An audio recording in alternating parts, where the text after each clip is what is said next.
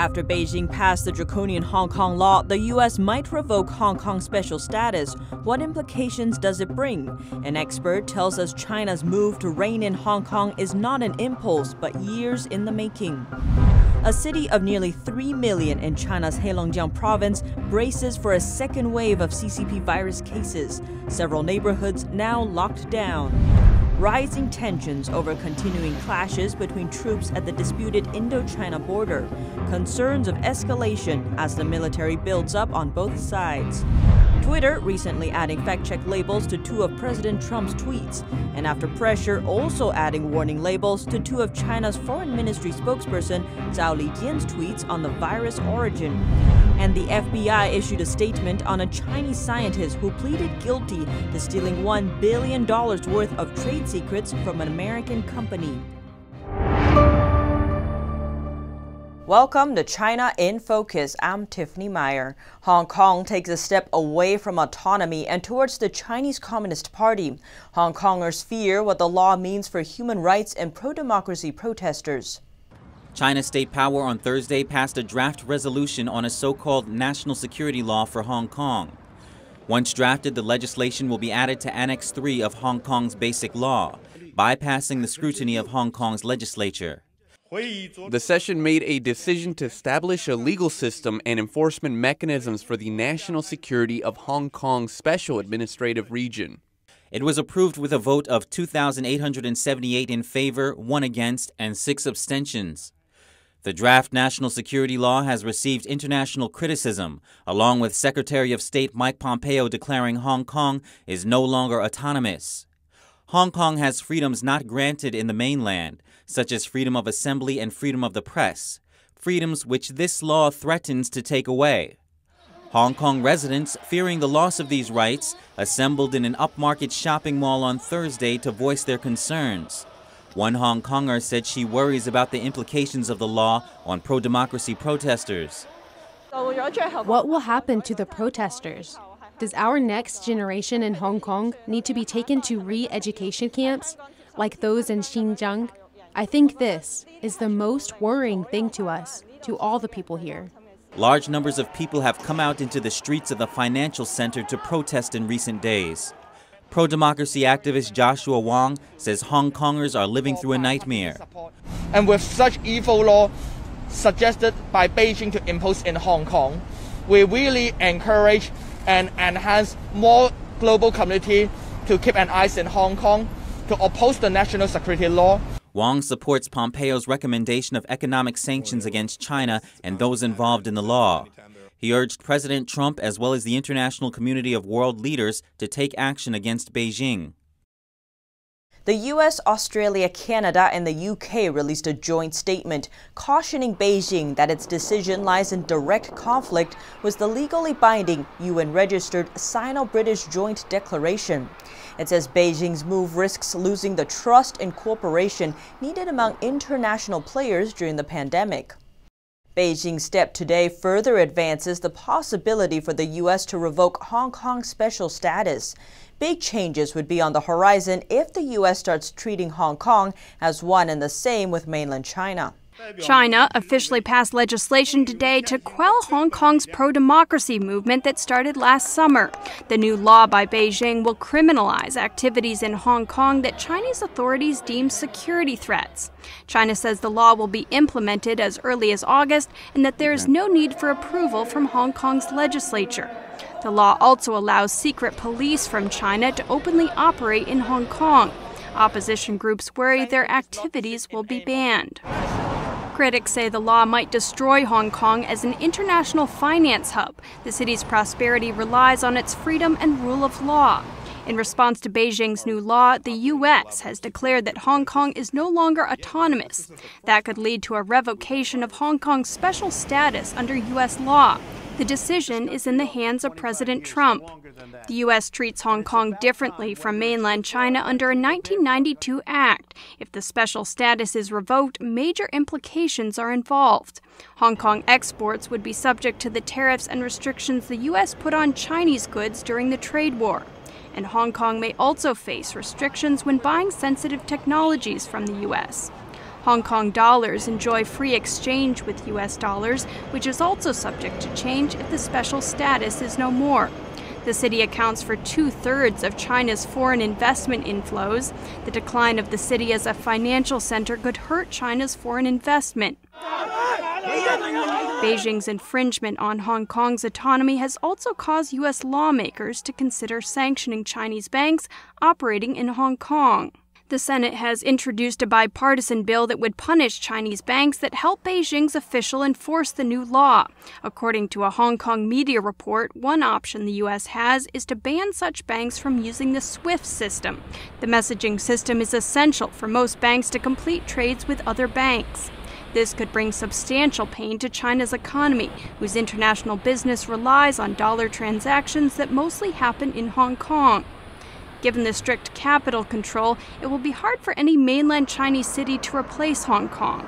Hong Kong protesters see Beijing's economic reliance on Hong Kong as one of the only leverages they have to argue for their freedom. The protesters have been pushing world leaders to reassess Hong Kong's autonomy. President Trump says he will give a news conference Friday regarding China. From proposal to approval, it's only 1 week for Beijing to pass a law that could end Hong Kong's autonomy.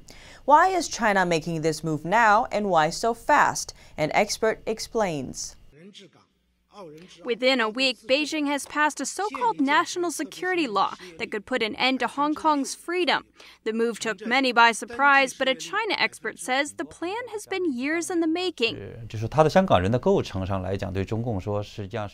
Hong Kong's social demographic is actually a threat for the Chinese Communist Party.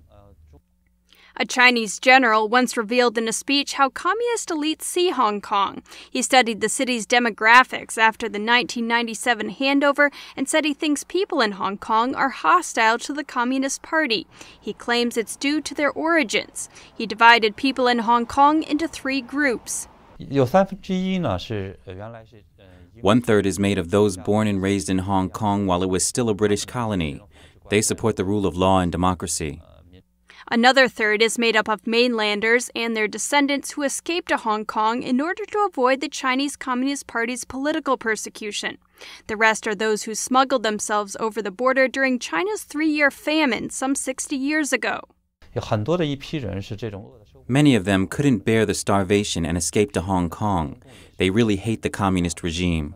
One big problem for the regime is that Hong Kong shares close ties with mainland China.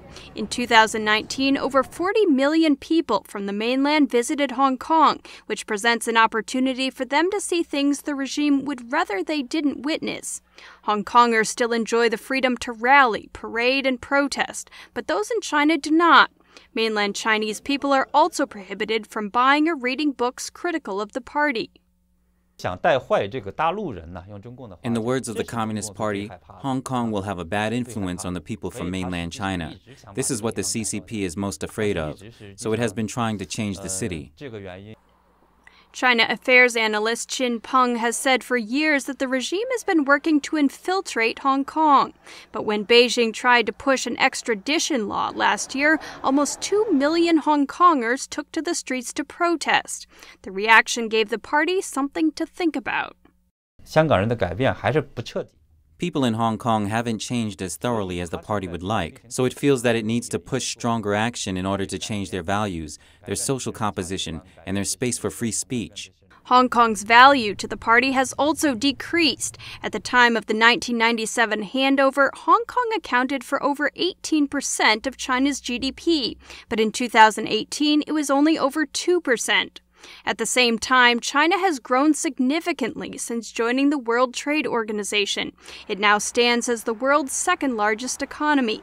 But the Chinese regime is also facing an unprecedented crisis. Its economy has taken a hit from the virus pandemic, and dissent is brewing among Chinese people, threatening the party's dominance. For the Communist Party, pushing the move on Hong Kong right now is actually a good opportunity for it to transfer its domestic conflict. According to Chin, the party expected sanctions from the West to follow its move on Hong Kong. But despite the economic hardship, the penalties would allow China to place the blame for its recession on a foreign enemy. Doing so would help redirect attention of those who criticize the regime and thus reduce the pressure it's facing. Reporting by Juliet Song, NTD News. Heilongjiang City only reported a handful of new cases of the CCP virus over the past few days, but it's still suspending 90% of scheduled trains with no specific notice on resuming service. Some schools are also closed again. On May 27th, Heilongjiang bus terminal was closed. At least 9 neighborhoods are now locked down. A May 25th video shows workers preparing to seal the entrance of a residential building with an iron fence. The person taking the photo says it's scary.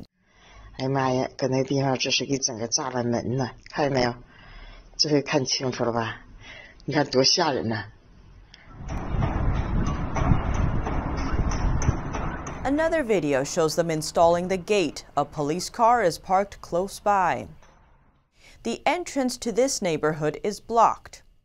Local resident Ms. Zhen told us she doesn't believe the official figures. She said there should be more cases because the situation is serious. Many restaurants reopened for a few days and then closed again. Authorities use health codes to track who may have been exposed to the virus. Ms. Zhen says many people in the area can no longer leave the city because their health code has been downgraded. I don't think it's only those few people who are infected. The government never reports accurate figures. The internet here is too heavily regulated by the government. Some messages are blocked even before you see them. Many accounts are also blocked, many chat groups. Ms. Zhen said many people, including herself, lost their jobs. There is no financial aid from the government, and she has to borrow money to make ends meet. The U.S.-China Commission released a report yesterday on the risks to the U.S. posed by the Chinese banking sector. The regime has ordered 2 different things that are conflicting with each other. Firstly, Chinese banks are pressured to clean up balance sheets, raise new capital, and dispose of bad loans. Secondly, Beijing is forcing the same banks to boost lending to struggling companies in efforts to stem the economic slowdown from the pandemic. But this poses a risk to U.S. investors and creditors. And Tesla's Chinese rival electric vehicle startup NIO missed its quarterly revenue estimates. Sales in China fell by 31% during the pandemic. Twitter recently fact-checked 2 of President Trump's tweets about mail-in ballots being vulnerable to fraud. Trump was outraged and accused the platform of political bias. The New York Post then pointed out the double standard to Twitter's spokesperson, saying dubious tweets by China's foreign ministry spokesman weren't treated the same. The tweets from March claimed the virus began in the U.S. rather than China. Originally, the spokesman said the labels would not be added at this time. But after reflecting, China's foreign ministry spokesman's tweets were also labeled with warnings for viewers to get the facts about COVID-19. The New York Times is reporting that the U.S. will cancel the visas of Chinese grad students and researchers who have direct ties to China's military. The ban would affect around 3,000 students. This comes amid concerns of national security threats, especially in the scientific sector. But if passed, China could impose its own visa restrictions on American students. And the FBI issued a notice after Chinese scientists pleaded guilty to stealing trade secrets estimated at $1 billion from a U.S. petroleum company. The FBI says it's just the latest example of the Chinese regime's systematic campaign to gain economic advantage by stealing the innovative work of U.S. companies and facilities. More and more countries, institutions, and individuals are suing the Chinese Communist Party or its leader Xi Jinping for covering up the epidemic. A Chinese official has now proposed the Foreign State Immunity Act, which would enable Chinese people to file lawsuits in Chinese courts against foreign governments, institutions, and individuals. He said this proposal is in counter to some countries, quote, accusing Chinese government of covering up the pandemic and suing the Chinese regime. China and India are on high alert amid an ongoing border standoff. Concerns over possible military escalation between the 2 nuclear-armed powers is rising. Tensions between China and India are rising over their disputed border, and both sides have increased their military presence there in response. Since early May, soldiers have faced off in areas like the Himalayan Ladakh region and North Sikkim region. Hundreds of troops engaged in hand-to-hand fighting and stone throwing, resulting in minor injuries. The Chinese border troops resolutely safeguard the national sovereignty and security, resolutely respond to infringement activities by the Indian side across the border. We remain firm in our resolve to ensuring India's sovereignty and national security. There's no official boundary line between China and India. The 2,500-mile-long Line of Actual Control, or LAC, serves as the de facto border. Difference in perception of the line of actual control between the two countries, which has been there for a very long time, and therefore confrontations take place. The dispute is the most serious conflict between the two countries in recent years. No bullets have been fired since a brief war in 1962, but scuffles break out now and then. A similar standoff lasted for over 2 months in 2017. For now, it appears the two Asian powers are trying to settle the dispute diplomatically. But the latest round of talks over the weekend ended without a resolution. Both sides have since stationed thousands of troops along the border in preparation for a long-term conflict. Recently, the Chinese Communist regime has been expanding its presence in the region, and now India is playing catch-up. According to a former Indian official, the regime sees India's construction efforts in the region, aimed at bolstering infrastructure, as competition to the Chinese regime's Belt and Road Initiative. He says it could be the trigger behind the escalation. And on Tuesday, Chinese leader Xi Jinping ordered the CCP military to step up combat readiness and prepare for the worst-case scenario. Jobs are heading in the right direction, with states reopening, workers returning, and some businesses even hiring. Total unemployment has dropped for the first time since the pandemic began. It's a sign businesses are starting to bring workers back. And the number of first-time unemployment claims has also fallen for the 8th straight week. 2.1 million people signed on last week compared with 2.4 million the week before. And good news for Amazon's temp workers hired during the crisis. It's offering 125,000 of them a full-time position. But total unemployment still remains historically high, with 2.1 million people still unemployed, and not all businesses are scaling up. American Airlines is planning to reduce staff by 30%. Amtrak, too, will lay off 20%. Economists are now hoping for more people to return to work as states continue to reopen. The lockdowns in New York City are making life difficult for business owners and employees. We spoke with one small clothing store owner in Queens. He says we may see even more problems if employees aren't allowed to get back to work soon. NTD's Kevin Hogan has the story. Jose owns a clothing store in Queens, New York. The monthly rent for his storefront is about $14,000. Right now, he's not allowed to welcome customers into his store because the city is still locked down. He turned to the government for stimulus money, but had no luck. And I applied for grant loan, but I was not able to get it because they look for who has better credit and they look for how's the situation in the bank going. He even tried getting a private loan to tide him over, but they also turned him down because he hadn't been banking with them long enough. With sheriffs patrolling the area, he doesn't dare to reopen the inside of his store. But he's found a new way to make money, to help his employees and himself make ends meet, even if he only makes a third of what he used to. He now sells masks and hand sanitizer in front of his shop. And I'm trying to work outside because I don't want to get a problem with nobody, so I'm trying to make a living. It doesn't matter, how much I could make a day as long as I have the food on my table. He's not worried about being evicted from his store if he doesn't pay rent during the lockdown, because the state won't allow it. But once things get back to normal, he may have to come up with the unpaid rent in a court settlement with his landlord. I like to work very hard, but if I can make it here, it's okay. If not, I have to go find some other solution, which is we have no choice. We have no choice. Since Jose sells essential supplies outside, he's able to keep his employees working. But he says the lockdowns are hurting a lot of employees because if they're not allowed to work, they may have to resort to begging or stealing to feed themselves. Reporting from New York, Kevin Hogan, NTD News. Germany's flag carrier is close to receiving a bailout of 9 billion euros by the German government. But the EU is concerned about competition and is making demands. NTD's Germany correspondent Christian Watson has more.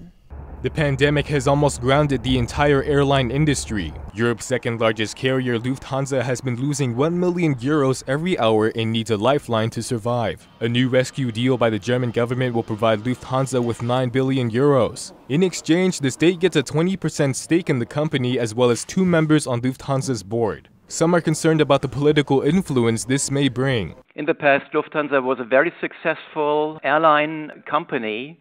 The fact that we now see a very strong influence on their company is bad news for the German economy. The EU Commission, which needs to sign off on the deal, is worried about competition in Europe. It doesn't want Lufthansa to become too strong, with the German government as a large shareholder. So Brussels wants the company to give up valuable landing slots to competitors.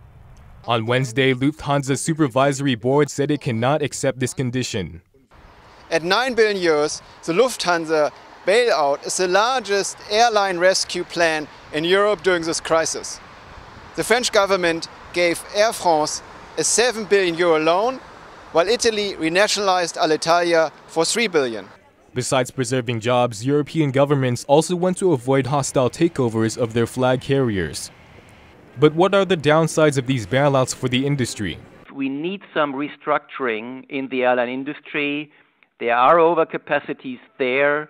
All the rescue programs that we currently see all over the continent tend to prolong this process. Chancellor Angela Merkel wants to make the deal happen and reportedly said she is ready for a tough fight with the EU Commission. Reporting by Christian Watson, NTD News, Berlin. California's governor reached out to the gyms and fitness community to get insight on how to reopen gyms. A gym owner expressed his struggles during the lockdown, while others offer suggestions on new protocols. California Governor Gavin Newsom and his staff told gym owners and fitness instructors virtually they will soon have guidelines for reopening gyms. We want to actually take some real guidance from you, take your insight and your thoughtfulness and your learnedness and really develop a framework and guidelines that will be meaningful that we hope to put out in the very, very near future. But Newsom and his staff did not give an exact date and said counties will be taking the lead. We have draft guidance right now that is working its way through our California Department of Public Health and our various sectors to make sure that we get this right. We expect it to get out very soon. One gym owner made an emotional plea to Newsom, saying money is running out for him and others in the fitness community due to the lockdown. We can't wait. I cannot afford to wait much longer than a week at this stage. We are literally gasping for air. We have the protocols. We are safe. I know that a lot of my friends in this community that have helped me develop these protocols are right in the same position that I'm in. And Governor, we need your help. We need to do this very soon. Atia was allowed to reopen his gym last week through local health officials, only to have it shut down by state authorities. Fitness instructors and owners talk about new protocols they hope will help the reopening. Big things such as spacing out our floor and using painter's tape to create distancing. Big things like designating a pair of shoes that's only worn inside of our facility. Newsom did not say what suggestions would be adopted. America's economy contracted 5% in the first quarter of 2020, the sharpest decline since the 2007 to 2009 Great Recession. And mortgage rates are even more affordable. Here are your business briefs. America's economy contracted at a 5% pace in the first quarter of 2020. It's the sharpest decline since the Great Recession. The Commerce Department said the 5% drop in economic output is a downward revision from a preliminary estimate of an annualized 4.8%. And mortgage rates fell again. They now are at an average of 3.15% for a 30-year fixed-rate mortgage. That beats the record low set in April. It's the third time this year for a new record low. Nissan Motor outlined a new plan to become a smaller, more cost-efficient car maker. The virus pandemic caused a slide in profitability, giving the company its first annual loss in 11 years. We need to do things which we haven't done enough of, such as to admit failures and take corrective actions to get back on track and to conduct a reorganization of surplus assets, which we cannot not expect to recover. Under a new 4-year plan, Nissan will slash production capacity and model range by about 1/5 to help cut $2.8 billion from fixed costs. JCPenney plans to start store closing sales as soon as June. The company filed for bankruptcy in May. Stores want sales to revolve around the back-to-school season, but it's not yet clear if schools will reopen for the upcoming school semester. The company plans to close 30% of its 846 stores over the next few years. And in France, churches are among the first to reopen to the public as the country eases lockdown measures. Parishioners are making the trip to come together, clad in masks and staying a safe distance away. Our France correspondent David Vives has the story. Priests and cars. Churchgoers in France are coming together again after 2 months of virus lockdown.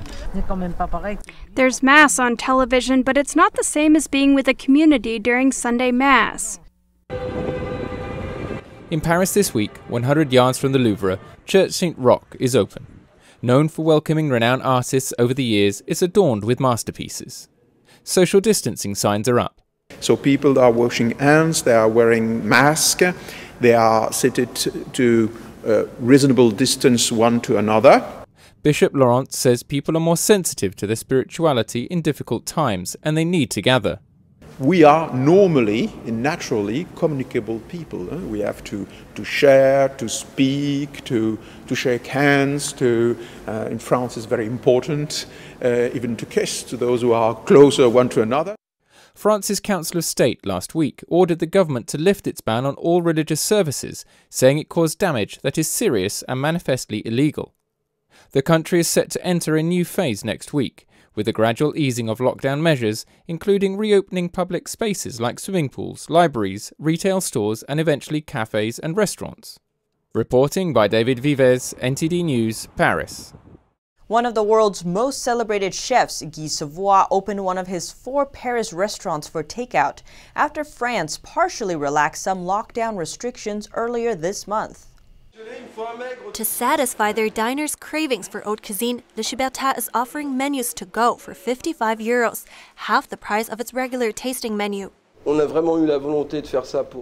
wanted to do this to show people that we're still here to help them keep up their spirits, to tell our customers there is still the opportunity to eat something of good quality at our restaurant, so they don't forget us. Wednesday's menu had roasted stone bass with fennel, a spring salad for appetizer, and chocolate mousse for dessert. The products are of very high quality, and then there's the creativity, the reflection behind the dishes and the taste. I think that's what makes these takeout dishes resemble a meal in a Michelin-starred restaurant. The dishes come in carton containers instead of fancy plating. The takeout boxes also come with instructions on how to properly reheat chicken or artichoke soup. A law office assistant who works nearby came to pick up 2 menus for clients to help support the restaurant. This is to support Les Libertats, to help them get by somehow, hoping that things would get better and that they reopen very soon. Since the takeaway service launched on May 13th, 2 of Les Libertats' 7 kitchen team members have come back to work, while others are still on furlough. Les Libertats is delivering about 35 meals a day, but the takeaways only make about 10 to 15% of its average revenue before the lockdown. Here at China in Focus, we dedicate ourselves to bringing you truthful, unbiased reporting. Don't forget to like and subscribe for the latest updates, and see you tomorrow.